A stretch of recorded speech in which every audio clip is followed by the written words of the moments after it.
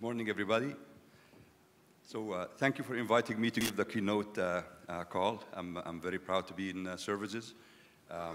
Today I will talk about microservices and how it relates to digital health.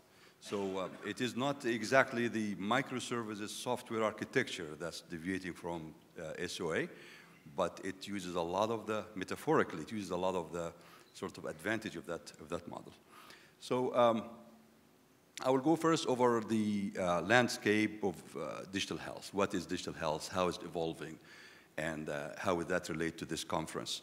And then I will go over some evidence to show you that digital health actually works.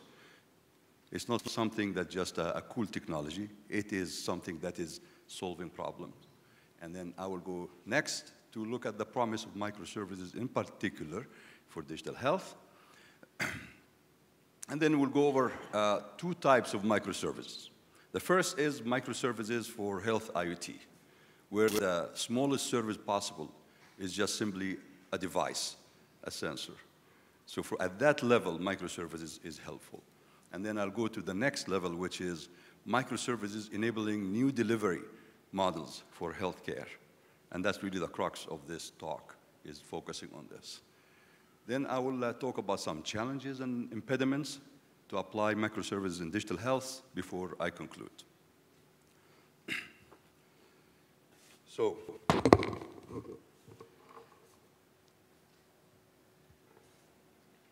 digital health come to implement or support many things such as personal health, active and healthy living, active and healthy aging, delivery of health and social care, and also digital health can be used to implement what's called learning health systems.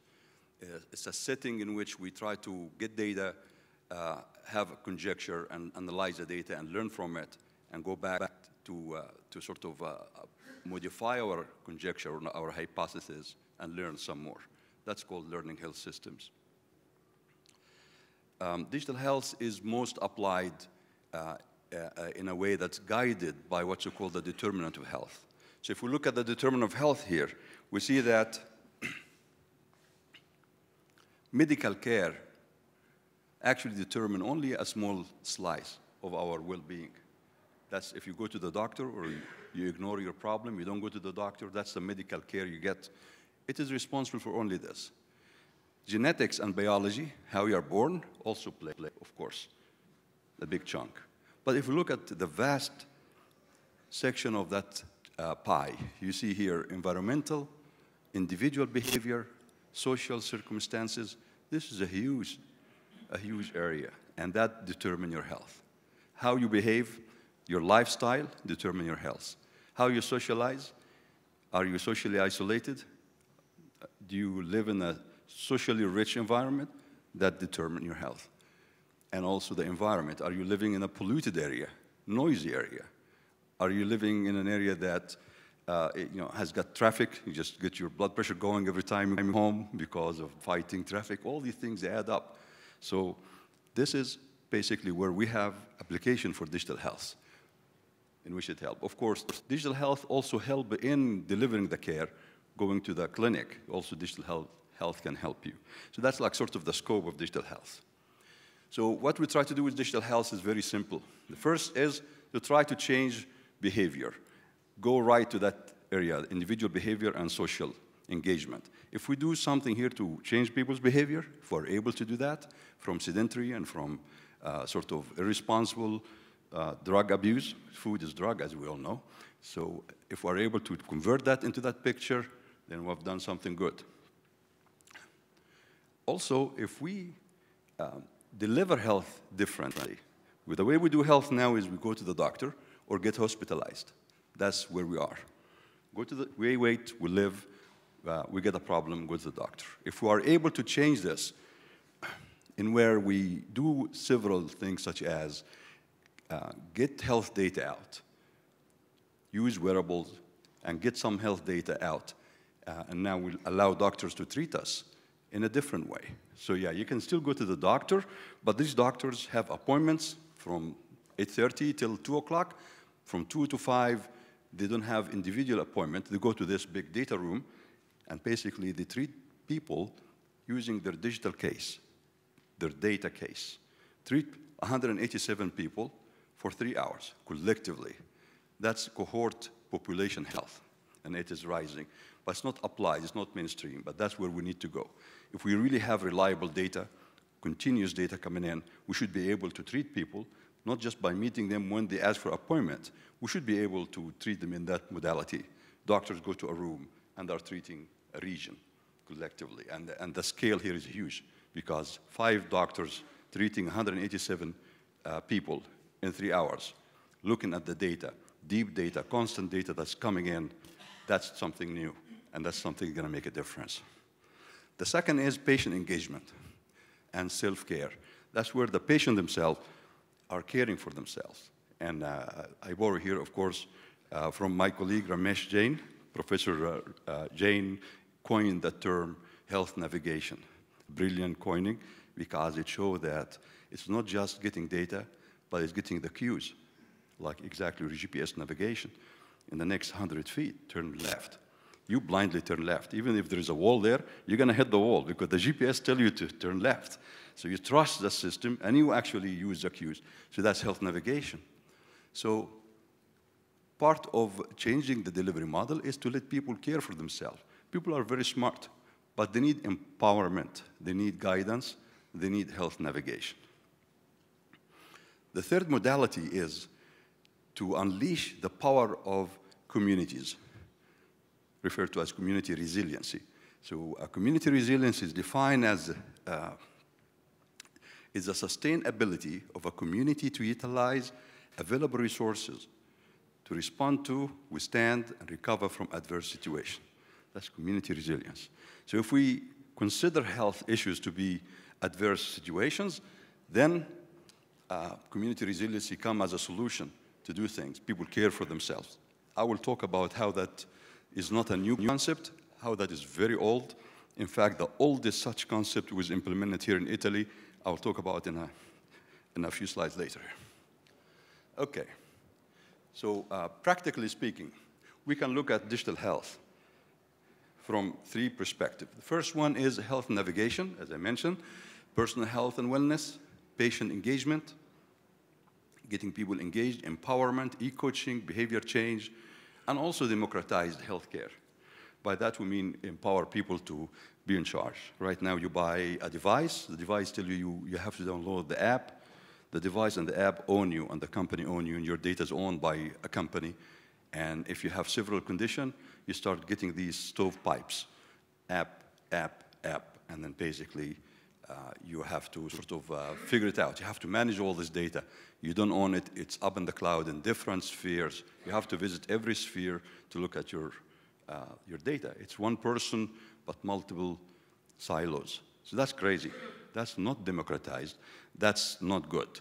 So how can we turn things around? So many people are working on sort of initiatives to turn this around, where you own the data and where you own the apps, and where you are able to actually merge these apps, even build your own app as a consumer, because it's your health. We have to make it easy. So a lot of work is happening in what's called democratizing health.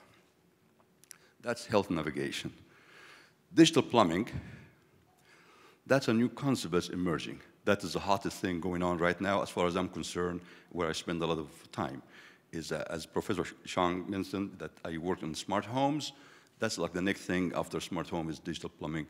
And that's healthy places, smart home, healthy communities, healthy new towns, promoting active and healthy living and aging. How can we build homes, communities, where when you build them, you put some plumbing in, you put electricity, water, pipes, but we need to put the digital plumbing from the start. By design, health has to be built in at the lowest level, so that we're not going to sit down and keep doing cute experiments.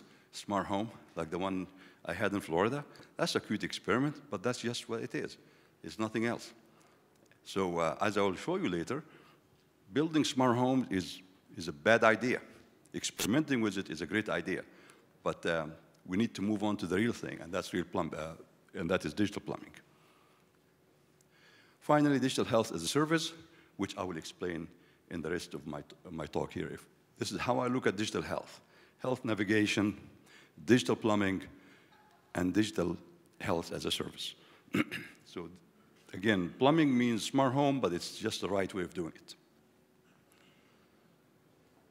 A key digital health priority is spelled out this way, and there's agreement among many stakeholders, including European Union health program, the Horizon 2020. This text, you will find it in many places, seems to be a consensus that the main goal for digital health is to transform the current reactive care system, which is a point-of-care paradigm. Point of care, because you wait again, and you croak down, you go to the doctor, you get fixed. That's a it's a point-of-care system, and it's reactive. So we want to transform that from being a reactive system to a proactive health navigator. Proactive health navigator, which is a continuum of care, as opposed to point of care, capable of providing personalized and timely guidance and just-in-time interventions, while availing real-time individual and population health informatics or information to the people themselves and to healthcare organization, government, policymaker, and whoever else is involved. So if we're able to just do this, we have covered a lot of territories. So it's good to have at least what is the highest priority, what do we need to achieve? So many things can be done in digital health, but this is high priority item in the agenda. So digital health is not just talk, it's there. We actually have products and services available in the market today. So this is Cardia, and basically there's a missing eye here, I apologize. Cardia give you an ECG, it tests for atrial fibrillation, and it does screening for heart rate and others, and it comes up on that beautiful device, and also it has a wearable form factor. Apple Watch does the same. These are good products. Who is to say that a person can get an ECG just by touching something in his pocket instead of calling a doctor coming at home? So we're coming out of age here. Things are different. You can get ECG done for your entire family when you visit them, for co-workers, just in a playful way. People put their hands on that device or their fingers on that device. You get an ECG. You are able to see if there's any problem or not. 50% of AFib patients are undiagnosed. That's a fact. 50% of the people who are suffering from atrial fibrillation don't know that they have that. So imagine just improving screening by these simple devices. They go a long way. Here is another digital health product, and that is the cap of the inhaler. So this is the inhaler jacket. That is the inhaler itself, and that's a cap. That cap uses Bluetooth Low Energy, similar to what Dr. Jakitian, my ex-student, he works on Bluetooth Low Energy, these kind of simple devices. So everybody's taking an inhalation anywhere. It goes to the phone, and from the phone go to a national service. So doctors wake up in the morning, they wake up like everybody else, have coffee with their wives, turn on the TV, and they see the weather map. But these doctors, allergy doctor, will also click and quickly find out allergy map. They know what's coming ahead, because everybody who inhales will have a point in that map. Such a powerful concept. Okay? So in places like, there's an allergy valley in Tennessee. It's really difficult valley with a lot of adverse patient having adverse experiences. Finding these details are very important. This is Propeller Health. Another simple product is simply Open Notes. Many people may have heard of it, but Open Notes is actually powering a lot of people to see what's happening. When you go to the doctor, you go home, the doctor just keeps telling you what to do. By the time you go home, you forgot everything he said, or you don't remember everything. So whatever he says can be in Open Notes. Many big hospital organizations started to adopt Open Notes, which is actually an open source.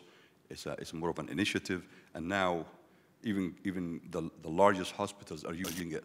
So that's a great thing to democratize the data and to get the data out to the patient. And I do not think it's high tech, but it's very important. It's data. So I consider it to be a digital health product. Okay, do we have evidence digital health work? Yes, we do. I'll just show you a simple example here. This is Liverpool Connected Health Study. Liverpool is one of the worst, one of the most unhealthy spots in the United Kingdom. sedentary, overweight, over half of the population is overweight, 26% have COPD. It's stark statistics. You can read this, you won't believe it. 68% of the population are not active at all. So I don't understand why that is, but my guess is because they have a very nice football team, Liverpool, where Mo Salah plays, and maybe that's why it is. You just sit down and watch football all day long. But anyway, it is one of the really inflected areas in the United Kingdom. Philips Healthcare stepped in and said, let's do a long-term study. Let's see if digital health will make a difference here. And they simply used very primitive technology. Simple vital measurement device, like this is a blood pressure monitoring device, and something called Motiva, which is nothing but a set-top box. The set-top box hook up to the TV, so there's a communication through the TV. Something very simple. This is the simplest of digital health you can ever think of. And they use it for some time, and look at what the results are. 60% less paperwork, 29% more patient face time, but this is really the statistic that's powerful, which is 35% decrease in hospital admission. That's huge. When you have 26,000 patients that regularly get admitted, and you're saving 35% of that, that's significant bill to slash. That's amazing savings. 53% drop in A&E, ambulatory, meaning emergency services. Half. It went down half. 59% hospital bed days. So they reclaim 60% capacity of the hospital to care for other people. These are COPD patients who have heart conditions where they have sort of recurring issues and many complications. But just keeping tab on that disease as you live with it, and finding these vitals and reacting in time. Again, the just-in-time that we talked about. It's a continuum of care, just-in-time intervention, create all these savings. So this is a very large-scale study. It proves beyond any doubt that when you move into that space, everybody wins. Governments win, people win, hospital wins, everybody will be happy. We also have evidence that digital health is picking up. So here is the revenues of digital health in the United States, in Europe, in Asia, and then the rest of the world, and that's how it's growing. So this is a growth rate, CAGR, almost 50% in just 5 years. That is telling. In 5 years, you're having 50% growth as you start. So this is going to be a huge economy. In fact, I look at digital health, and particularly health navigation, to be something that will mimic the evolution to mobile phone when the GSM came, and where companies like Nokia, they moved into that space and brilliantly created the whole economy, a renaissance per se. And that's where you take advantage of some disruptive technology. I think health navigation will be the next thing, or one of the next things after mobile phone. It's just what people want, and that's where government wants to save some money. Now let's move on to digital health as a service. The use of service and microservice to enable many needed integrations, most notably integrating health and social care. When you start getting into integration, integrating mental and physical health, integrating primary and specialized care, integrating social health and social care, all these integrations are challenging. And microservices comes to help that integration, make things happen, make it easy. Okay. It's almost akin to the same software microservices concept, in the same way. The flexibility, the neutrality of the implementation. You can have microservice in any language. Same thing. So the nature of the microservice can change without changing the process itself. So microservices come to help. What is sought here is flexibility in the implementation of care pathways, many of which are overlapping and intertwined. So if you look at a COPD patient, he goes to the doctor, but he goes to, or she goes to many other services. These services are used for asthma. So it's not like it is verticalized. You have highly overlapping services, and that's also where microservices come to help. So I will talk now about two things. The first one is how to apply microservices on the first element, which is health IoT, the Internet of Things for health IoT.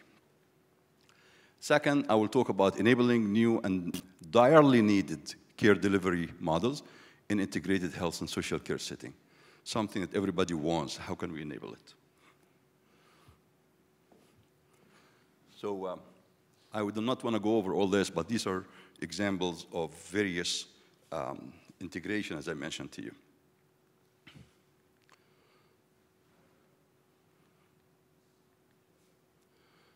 Okay.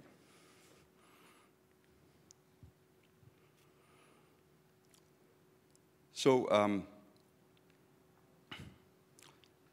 if we look at the main goal for microservices is to ensure measurably better outcome, lower cost, high quality, personalized and seamless delivery of integrated health and social care, inclusive of patients and community engagement. That definition is a European Commission definition in their health programs. They want technology that enables this. So I see microservices to fill exactly that shoe. Ensure measurably better, it's almost everything. You want everything here, the whole enchilada. Ensure better outcome, lower cost, at a lower cost, high quality, personalized and seamless delivery of integrated, right there, integrated is demanding, integrated health and social care, inclusive of patient and community engagement. So now you want to have also the engagement kicked in. Too much to ask for. So microservices for integrated health and social care service will be useful because it better coordinate the care pathways. There's a way to coordinate using microservices, as I will show in the next slides. It has a good opportunity to remove inefficiencies and reduce unit and total cost, minimize potential patient frustration and quality of service issues. Okay. Now I go to the first such microservices, which is health IoT. So in 2006, I was at the University of Florida, and we thought of how can we create a standard, a service-oriented device architecture, SODA. At that time, we call it SODA, service-oriented device architecture that enable devices and simple things to be used exactly in the way we articulated before, in many different pathways, flexibly and so forth. So we came up with a standard called SODA. IBM was very kind to trust the academicians in the University of Florida and others. They actually moved us to Raleigh, where they have the emerging standard group. They're very open, and I give them credit for that, because the last thing you want to do as a company is to invent the standard yourself. You want to get stakeholders and trust them. And at that point, IBM trusted SODA, and we tried to launch it, and it failed. But that's exactly what you do with standard. If it failed, then it failed. Then you leave it there. It failed for reasons. It's just the time was wrong. But it was about this exactly. It's coming now again. It's creating microservices out of these health IoT devices.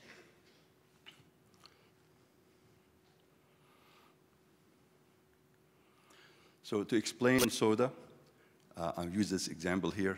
Imagine that first you go to, let's say, a home, and then you drop 3 medical devices, 3 IoT things placed in the smart house. You power them up, and you leave that space. And then you go somewhere else, and you, let's say, just to take the metaphor, using an IDE like Eclipse. You start up Eclipse, and you tune to a project. That project now is a smart home. So now the Eclipse is not a development environment, it becomes also a runtime environment, RTE. You go there, and you browse these devices, you see them, and then you can do things with them. Then these are microservices. Because now, they are no longer devices, they are pieces of software with their own implementation, their own resources, their own database, their own everything. And now you're able to put them into an application. Until you go to that IDE, there's nothing going on in the smart space. It just have devices, but it's application-less. Now you can do anything. You can create application 1. Tomorrow morning, you can change it to application 2, and so forth. So that's how, I'm just trying to describe to you quickly what is the microservices under health IT. Of course, at that time, we're struggling because how do you do that? Market is fragmented. There were a bunch of standards. Econet was one of the things. OSGI was another. We created SODA as an answer or as a standard. And that's to explain to you how SODA is done. This is a device, a sensor, and that's how you describe the sensor using a language called DDL. And once you describe it, then we use that description to generate the microservice. And at that time, we can market our idea and say, okay, it is integrate once, program everywhere. Integrate once, program everywhere. So if you get any device, you integrate it into a microservice once. From that point on, you don't have to worry about that device. It's a microservice already. So deploy everywhere using microservice architecture. And this is the blood pressure monitoring device. Also integrated in the same way. I don't show it's DDL. It's bigger. And that was done using a project called Atlas Thing architecture. That is an adapter that takes any hardware, take its DDL, and generate that microservice bundle. So microservices are great, but I need to also disclose to you some of the problems of microservices in the health IoT space. So it has blesses, but it has two curses. The first is that microservices overpromise. It overpromises an elephant for an ant. It looks like a micro, you can just use the service, help yourself. But in reality, there is a small device, minimal energy, low bandwidth, all kind of or also bad data. Because the fact that you have a medical device doesn't mean the data coming out of it is perfect. In fact, the Cardia example I showed you, where people take their ECG by themselves, that company is brilliant because they figured out it's not enough to have the device. You have to make the device sentient of how it's being used. You have to have a feedback loop with the user as the user is using the device. So when you put your fingers to try to take your ECG, the first thing that happens is a metaphor pops up. And that metaphor is the wireless signal. Like, do you have a good signal or bad signal on the phone? So people understand that metaphor. So they put that signal quickly, and it's orange. And it has to turn green, and it has to tell you strong signal. And now you are placing your fingers correctly, and now the data is real data. Otherwise, it's actually noise. It's junk. So you have to see all this. So these devices have all kind of limitations, again, including how they're being used. So you cannot just put something that looks like an elephant, but it's actually an ant. So things will go wrong somewhere else. So that's the thing. It overpromises. Microservices overpromises in health IoT. Microservices also is too powerful to be safe. Now that you have microservices, guess what? Programmers are very good at monkeying around. We can sit down and create a kind of programs, but logically the programs will create hazard or wrong. So monkeying around is a big problem. Creating bugs is a problem. So it's too powerful to be safe. Things can go wrong. We need something else. So we need like IoT transactions, some way of creating transactions that provide guarantees how things are happening, virtual sensors, all sorts of stuff. It reminds me with when we were kids, we go to the fun park, you get to that car, and as a kid, you can turn 1,000,000 times, but the car will not turn 1,000,000 times. And you can go flat out, but it's not going to go 100 miles an hour. Okay, it has limiters. These limiters are nothing but runtime environment. It's constrained, set on the runtime environment, so whatever you do, the runtime environment kicks in to provide safety for the children. Same thing here. So microservices is not safe, but the follow-on research that has been happening try to address that issue. Create transaction, create these runtime constraints, and so forth. Okay, now I'll show you how health IoT using microservices was utilized in the smart house. That's what Professor Carl Chang referred to. The Gator Tech Smart House is in a retirement community in Gainesville, Florida. It's just a regular house, but it was built from scratch to be a smart house. And that was my first experience with how to do these kind of things. That's how the house looked like. Regular house, you walk in, dining, reception, kitchen nook. That is a bedroom suite, and so forth. And I need to point to one more thing. That was a garage. It has a car, and it wasn't used as a regular garage. It was used as a driver simulator. Why? Because elder driving was a huge problem. Huge problem. People kill themselves in Florida because they are not giving up the keys in time. So that's a big problem. But notice I say it was. It's no longer a problem. The problem magically vanished. And I'll get to that in a minute here. So it's good to hear that the problem has ended. That's fantastic. This is a team that did the work. My team is down there. Barely had 2 girls, 2 women in the team, so we're still struggling with the gender issue in the engineering. But that's the interdisciplinary team that did this, that built the house and ran it. This is my colleague, Bill Mann, and I were running that project. And the community, you can see here one person, Manette Hendler. She was helping us test the house. Many enthusiasts come to test. And I just give you 2 examples of where we used microservices in the house using Atlas. So one is a smart wave. That's a microwave oven where you bring in the food packet close to it, then it talks to you and tell you what's going to give you instructions, reminders, so you don't have to set the microwave oven and attend to all kind of mundane things, especially gourmet packets that takes 3 cycles, 2 cycles, or 3 cycles. It's a chore. So it does it all for you. And the second example is the smart floor. And the smart floor is basically where you are able to count steps to understand activity level, the person active, barely walking today. You just get a number at the end of the day. When you get a number that falls below a threshold, you can start texting the son, the daughter. So you're getting the society to understand when to pay attention to things. So very simple application. These were done using microservices. Okay, so we've done the smart house, but we learned something, that you don't really build smart houses. It's the wrong thing to do. So you need to do digital plumbing.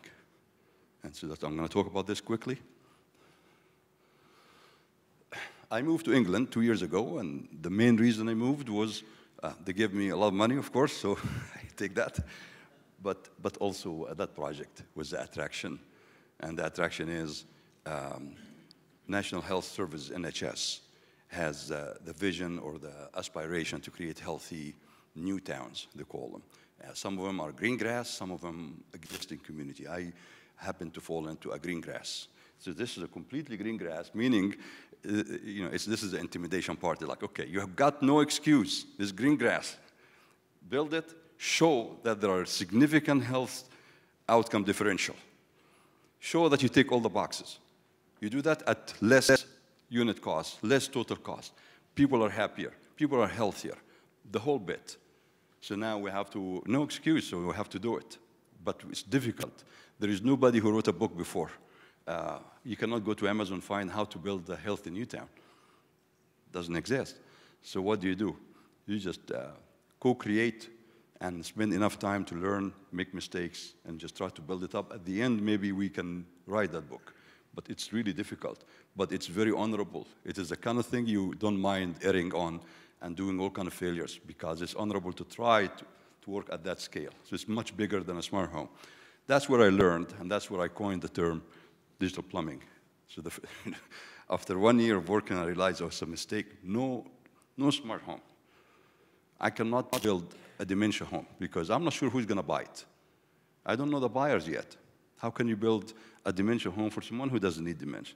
But I want a home that if I want to turn into a dementia home, I should be able to do that exactly as how I bought this jacket yesterday. Walked in a store because I forgot my jacket on the plane, and they just fit me, and they personalize it very quickly, and they send it to my hotel room. So if somebody's buying a home and it needs to be a dementia home, or if somebody buys a home and 3 years later he needs it to be or she needs it to be a dementia home, we should be able to do this in a whim, quickly. So we need to create smart ready homes, not smart homes. Smart ready homes, not smart home. And therefore the entire pressure now is off my chest. The entire pressure goes to the builders. And we need to now market to them and brainwash them and convince them. There is something called digital plumbing. And these architects and these builders look at me like, we never heard that term before. It's like, you haven't? Seriously? Digital plumbing. So we try to brainwash them. They figure it out. We're trying to brainwash them. but they understand now what's at stake. They understand it's a huge market. They are on board with us. They are a very great group of people working with us to try to find out what is the absolute minimum digital thing that needs to be in a home so that you can turn it without renovation projects into a specific smart home. So that's just a quick explanation. This Windike Garden Village consists of 1,400 homes or units. It's green grass.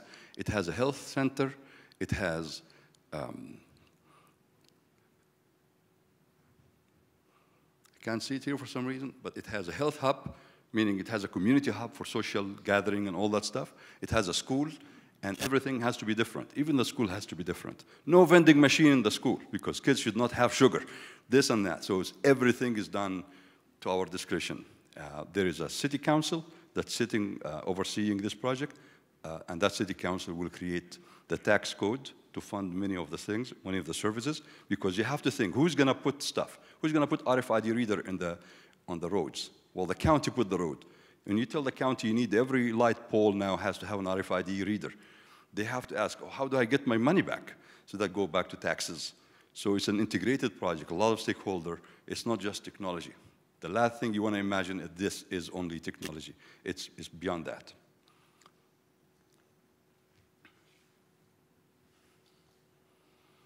So in the area where the Windike Garden Village is, we have these statistics. 1 in 3 children is obese. 36,000 people, or 36,000 deaths can be actually prevented, and it's due to physical inactivity.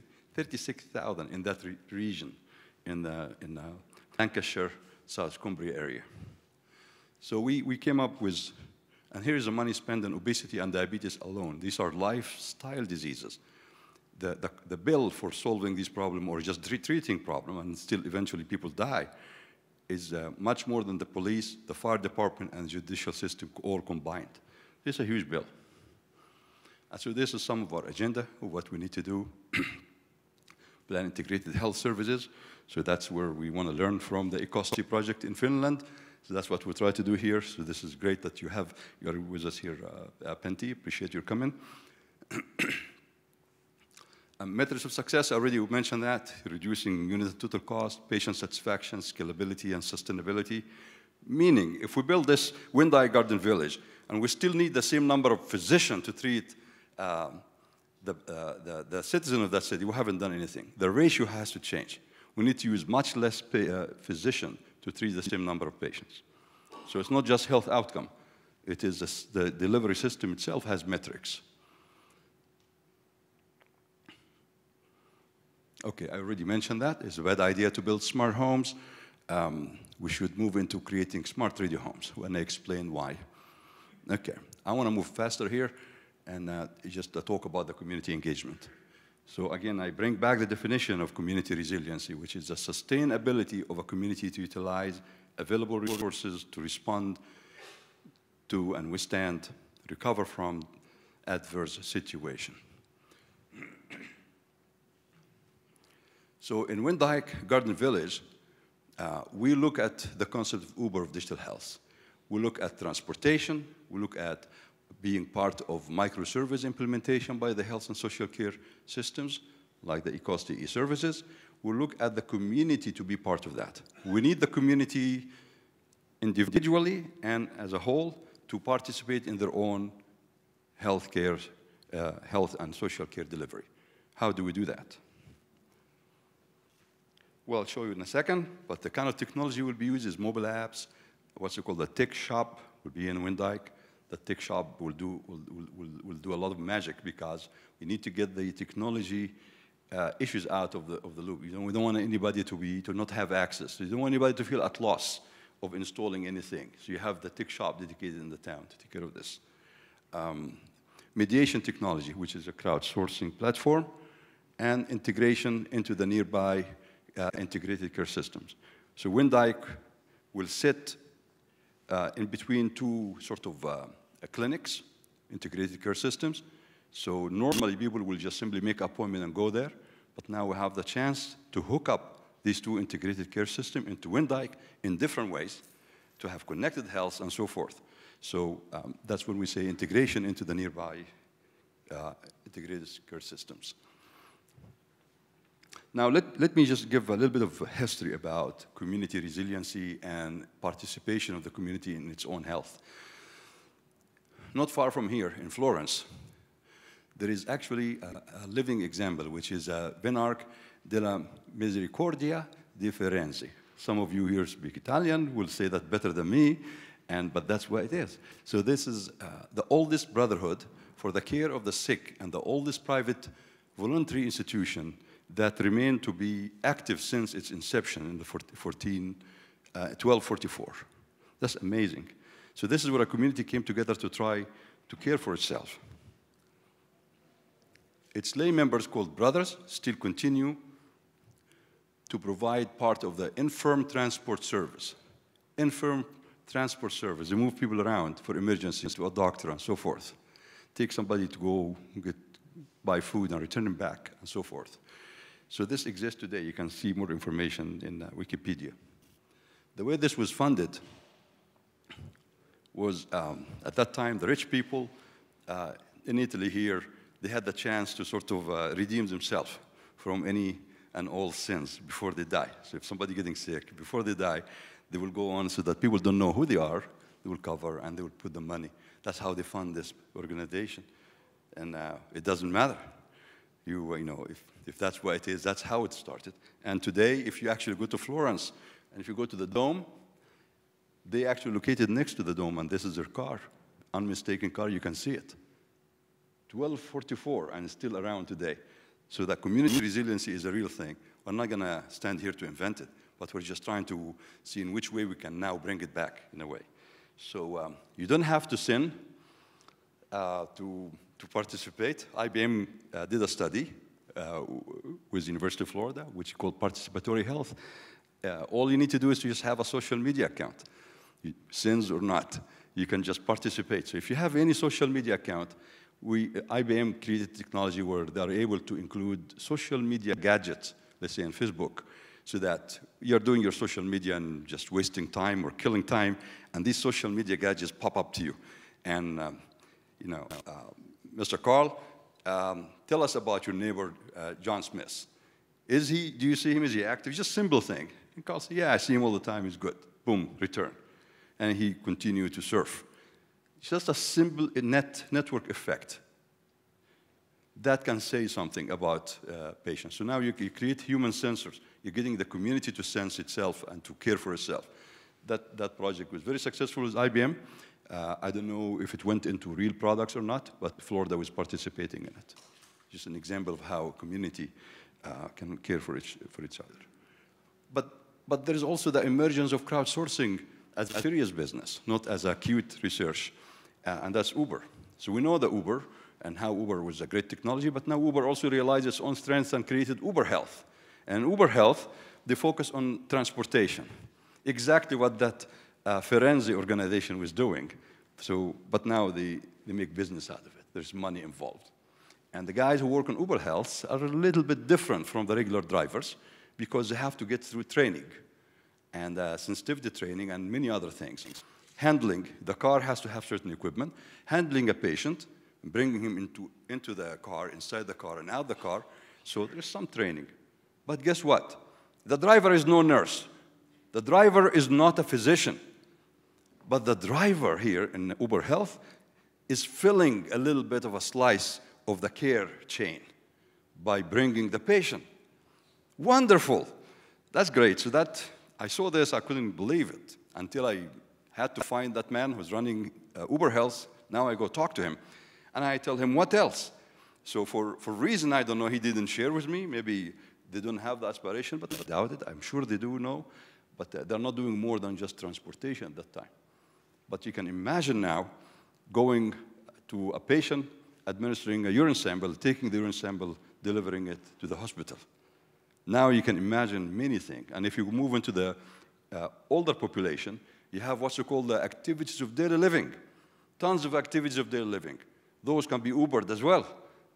Even if you just want a candy bar at night, you should be able to say, I want a candy bar, and you get it. And there is cost to it, small cost, but you get your candy bar. But having to wait for a week to get somebody at your home to help you when you're aging, or twice a week, and we call that home services on aging, that's ridiculous. That has got to stop. People deserve better than this. They deserve exactly as you go out and get you an Uber taxi to come pick you up, they deserve anything. Cook me a meal, help me, I need bathing, I need help. But how can you bring a stranger to help you bathing? Oh, that's the crux of it. These are the challenges. But we have to think that way. So services is going to help. And services will not only be health IoT, it will involve humans in the loop. But Uber had a good start. So we'll have to wait and see what they do. We envision services to be part of the digital health agenda, as I mentioned from the start. So there will be service demand and service provision. So the patient can say, I need someone to go to buy me food. I need someone to cook me a specific meal. Whatever. I need to make an appointment. I need to see a doctor. I need a doctor video link right now, or the soonest. These are all services from the patient. But from the care system can also do the same. A nurse can say, I need urine sample for Mr. Smith. And now that demand that you issue in a McKesson system, her information system in the hospital, usually go in a workflow. Now the workflow can be changed. That's where the integration is with microservice. That integration can issue a request. Mr. Frank is a new retiree. He's capable. He's sitting home. His phone rings. He looks at it, and he sees there's a request to go to Mr. Smith. He'd say, I take it, and now he got the job. He go to Mr. Smith, greet him, reduce his social isolation, talk to him a little bit, administer that sample, and take it to the hospital. He's retiree. He now make a little bit of money, similar to an Uber driver, and the healthcare system saves tons of money because it's done that way, and the problem is solved. And Mr. Smith didn't have to go through the agonizing trip of ordering a community bus, getting in the bus, go to the hospital, standing in line, sitting down. He need to go to the bathroom. You go to the bathroom, the nurse come out, he's not there, and so forth. This is crazy, madness.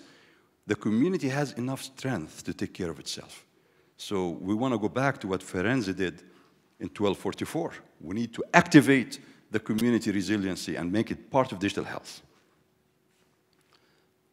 So to do this, you have to go now to crowdsourcing. So I'll just give you a quick round about crowdsourcing. Crowdsensing is where people presented in their smartphones are able to receive tasks and get data and get actions done.